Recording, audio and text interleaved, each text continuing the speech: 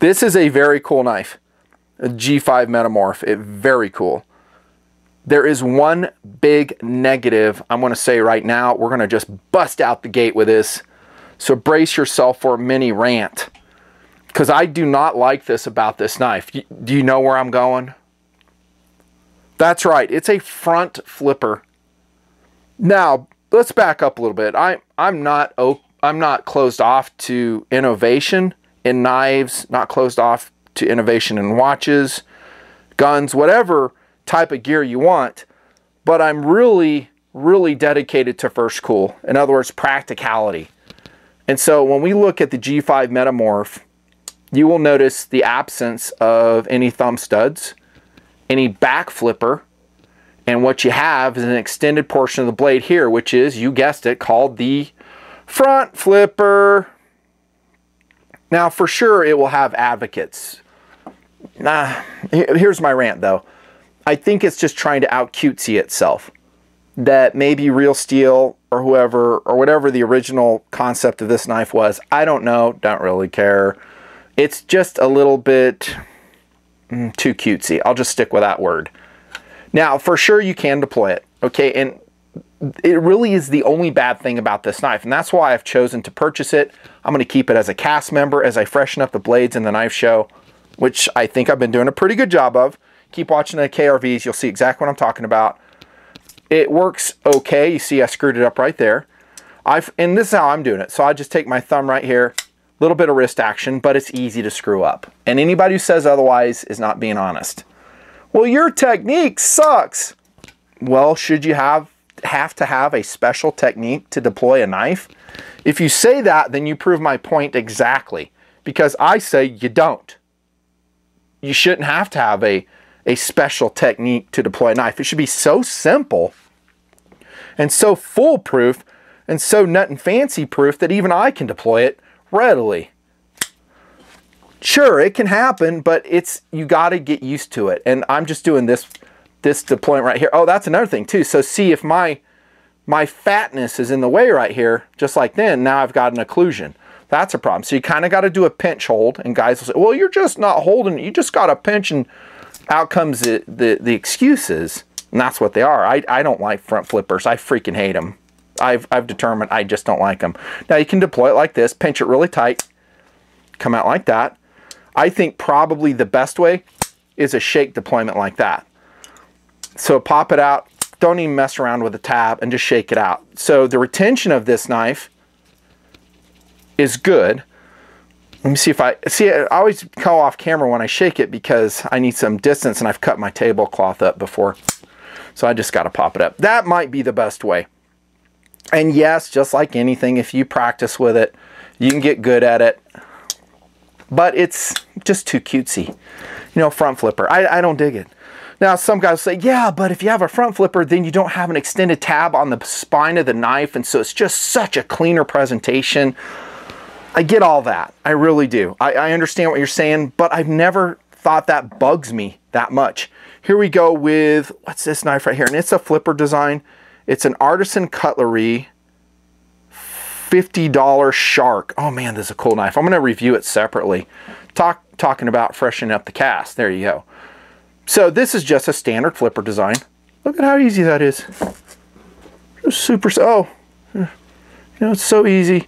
Oh, and I screwed up. It's not in the open position. I'm talking closed position when the tab's extended. That's what I should have said. So some people don't like this flipper tabs up here. I don't, again, see a problem with it. Whoa, that comes out nice. Really nice. And then they say, well, you know, they have a tab down here, and it's what, a finger guard? I like that. So this is a heavier knife for sure. It's kind of a little different construction, a lot different really. This Artisan Cutlery Shark, I absolutely love it. But it's a good representation of a well done flipper design. Incidentally, both of these representing very high quality Chinese knife production with no middleman. Yeah, no middleman. So a lot of your Spydercos and Kershaws and other major knife manufacturers that you guys love, guess where they're made? Taiwan, China. I think the Chinese have figured out, hey, we can just market them direct. We don't have to go through any major knife maker, and we'll come out with our own designs just like these two manufacturers have. Real Steel, Artisan Cutlery. Hey, and you are the benefactor from it because you're getting some really great blades for what I think are more than reasonable prices. Am I done with that rant on the deployment? Yeah, I'm done. You guys get it. It is an annoyance to me on the Real Steel Metamorph, but everything else in this knife is so awesome, I am willing to overlook it. Did you hear that part? So we came out the gate with a negative thing of this knife, and some may think it's awesome. They may say, hey, front flippers, do it for me. I think they're kidding themselves. I think they'll run a front flipper for about 5 years and they'll go back to something normal with thumb studs, maybe assisted opening, flipper tab. But okay, you got it. I'll go with that. But everything else on this knife is awesome. For instance, the weight on the G5 Metamorph is only, get this, 2.6 ounces. Oh my gosh, is that a very, very lightweight for a knife of this size? And more, really, this is a Moto patch, not FancyBigCartel.com. I think we're out of those, by the way. Sorry. I tell you guys, get the patches and stickers while they're still around because they sell out. There you go. We're not about merchandising here, not too much, once in a while. But let's clear the table so we can take a look at the knife. Yeah, what I was going to say is I like more and more a slender presentation on an EDC knife. I just do. I'm going to show you some other competitive options that go along these lines. The reason I do, and I've said this in tabletop reviews, this actual concept is not new in my knife show. You just get so much more work done with a slender blade, whether it's a penetrating cut into a package, I mean a realistic EDC task that you would do with your blade, for sure. Getting out a splinter, which by the way, I've been getting a ton of this summer. I don't know what's going on. There's one right here. It's all healed up mostly, and I had to dig that out. I mean, God, it just went deep. That presentation is better. Don't get me wrong, I still love the Spyderco's. I totally do, like the tenacious blades, but like I said, more and more, I like a slender blade for EDC. Let's take a look at this one and the grind of it. It's kind of a high, flat grind on the Metamorph. Steel choice is 14C28N, which I think is a decent choice. The edge is really excellent. Let's prove it though. Sometimes I have been wrong thinking that it's excellent, and then we do the paper cut test and it's not so excellent. No, it's pretty good. I could definitely make it sharper. G5, see it's there kind of shredding right there. I probably have to work on it. I said excellent, maybe we'll downgrade that to a good. It's good. I mean, I like wicked, scary, stupid sharp blades. But if you just do this test, don't do this at home, children. It feels deadly. The knife edge does. Looking at the grind, kind of that funky swedge on the top. I really like that. The blade finishing is really, really good on the Real Steel Metamorph. It's really perfect. That satin brushed finishing. We have perfect jimping at the top. No thumb ramp, because that's just not the design of this knife. Again, though, I don't know if you'll care. You know, it's just the blade shape is super cool. Just enough belly. Again, super sharp tip. I love the blade shape on it. It is so excellent. Now the lockup, see, I just did it again. So here I'm pushing it, and I cleared this, but this part of my hand was in the way. So we'll get it right, nothing fancy. Use some coordination. It's not that hard. I know. Yeah, I'm not going to go back to the rant. You know how I feel about it. The lockup is actually pretty good. Got about a 50% timing factor on this with a very thin, I think 420 stainless steel captured liner on the anodized aluminum handle set. And you can see, thankfully, that, let me get my light out here, the liner lock side is totally milled out. Look at that. Can you see that? I think you can. And then on the other side too, so it has steel liners, but there's heavy milling going on here. See it right there? You know, if I didn't know better, I would think this would be a pure aluminum handle set with no nested liners at all. but that's not true. There are some in there. Again, captured liner lock, which I actually love that because I don't have to worry about, you know, over stressing like a frame lock if it doesn't have, you know, something that prevents over travel. Oh, check this out, dude. Blood in the review. What'd I tell you? So that was when I just tried to flip it out like this. And I went like that on camera, and that tip came up and nicked me right there. Someone call a paramedic. Weak from blood loss. I'm just messing around. Yeah, you'll cut yourself with a knife for sure. Not tenacious bad though. Dude, that was horrible. Go check out that video. One of my top viewed videos, the tenacious cut video. That is so hilarious. Lockup on the Metamorph is solid.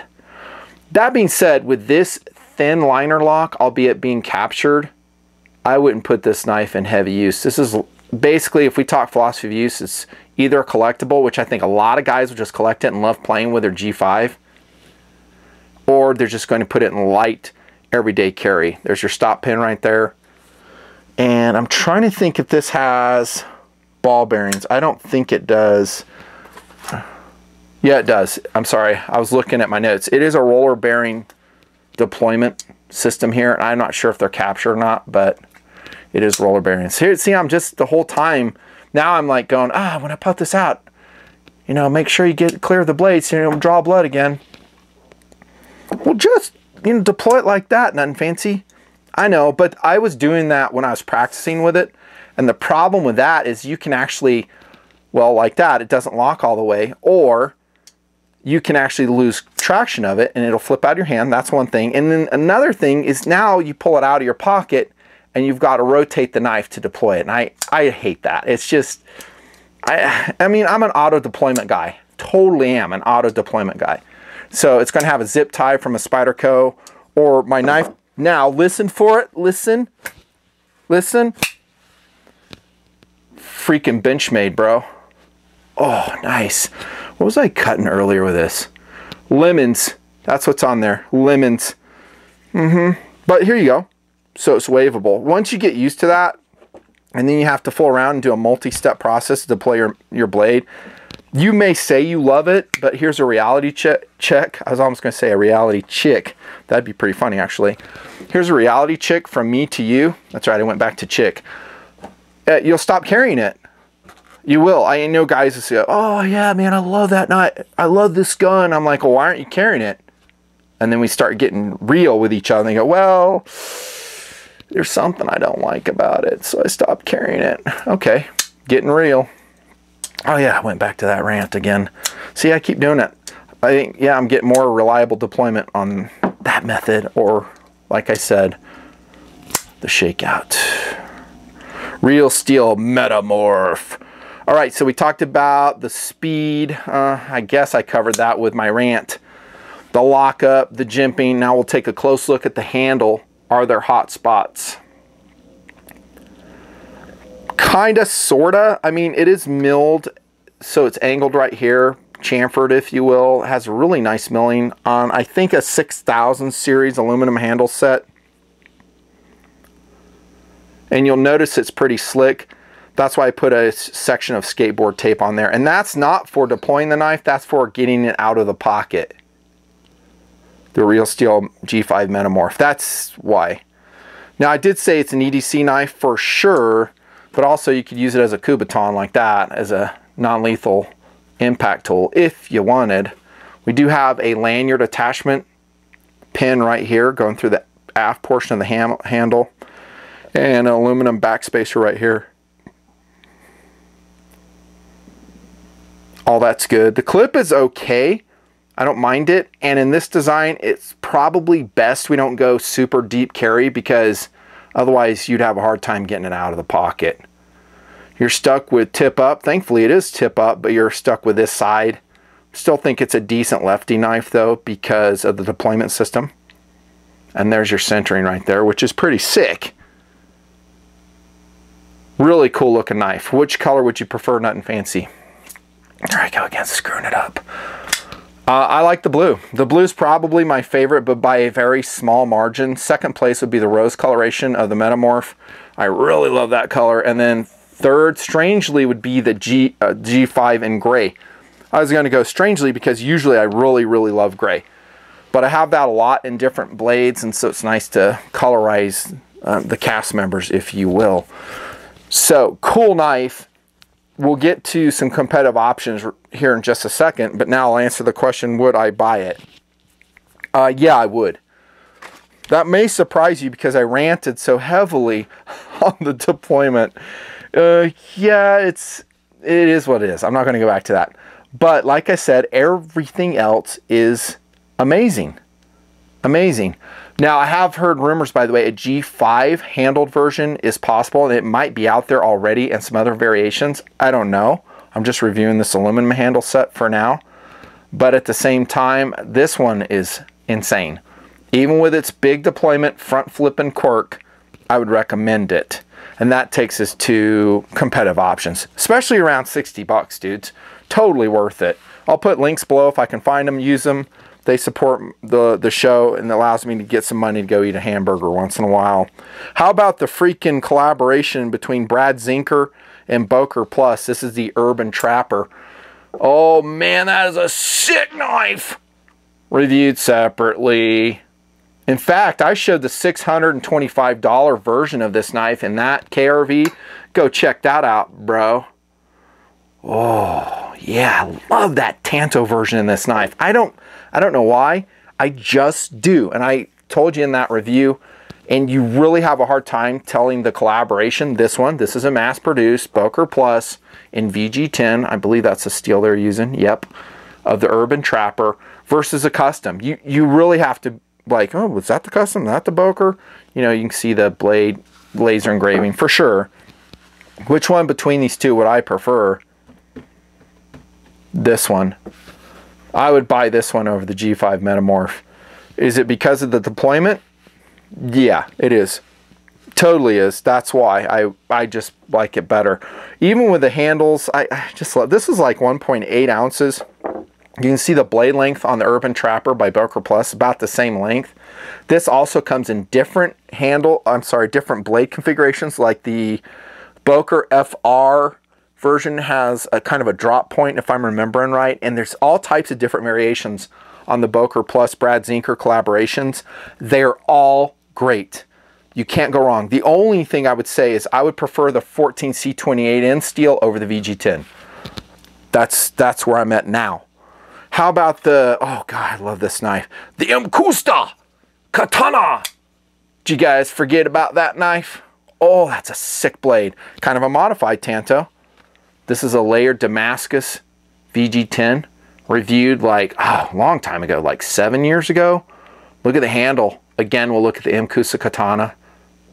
These are very hard to find. I know a lot of TMPers bought them. I've talked to you guys online. I've met a couple guys who are actually EDCing their Mkusta Katanas.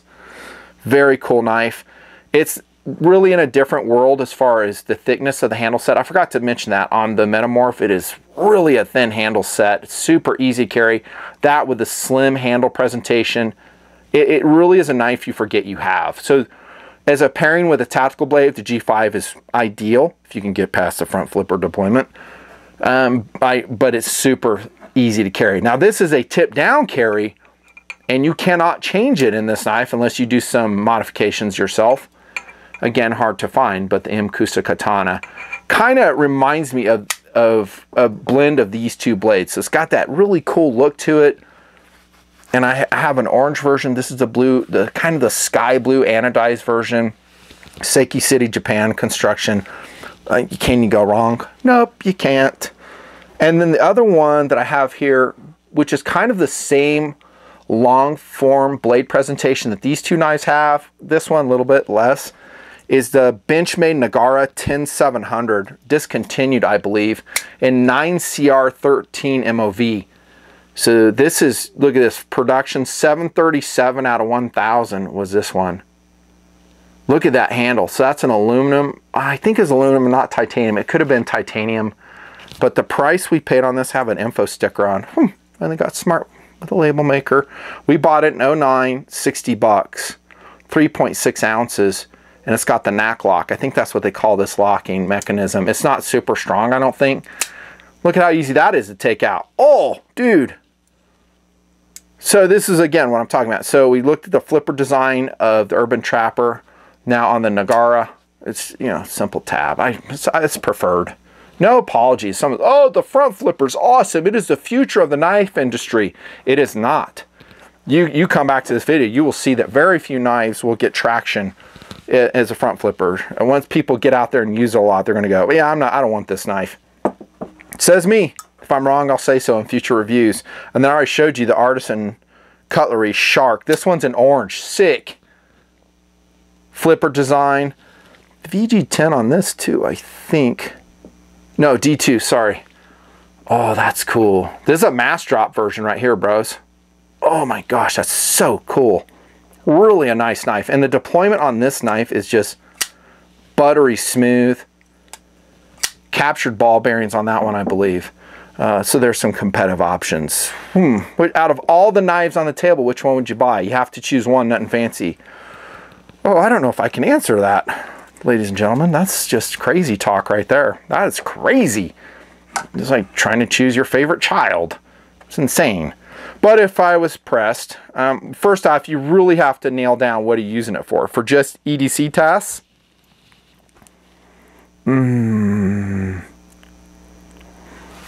I would choose the Boker Plus Urban Trapper. There you go. Because it's lightweight, has a long blade. I deal with a Tanto grinder and resharpening. That's where I'd sit. A close second for just super light EDC would probably be the G5, even with the front flipper. Because this is 3.6 ounces. You guys know I'm insane for weight when it comes to the secondary knife. Because the way I carry is this is pairing with a tactical blade. It's not my only knife. I want to make that clear. So when I answer that question, that's how I'm thinking. I'm like, okay, I need something super light. And if that's the question, then that's how I'd answer. G5 Metamorph is still a very cool blade though. Very cool. If you can get past the deployment, the looks are insane. The jimping's excellent. The clip is good. It's, by the way, a 2-screw clip. Forgot to mention that. Standard Torx adjustment. Single side, which makes it easier. Perfect blade shape. It's such a cool blade. It is recommended.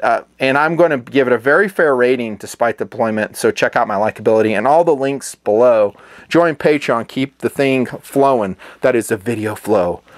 See ya.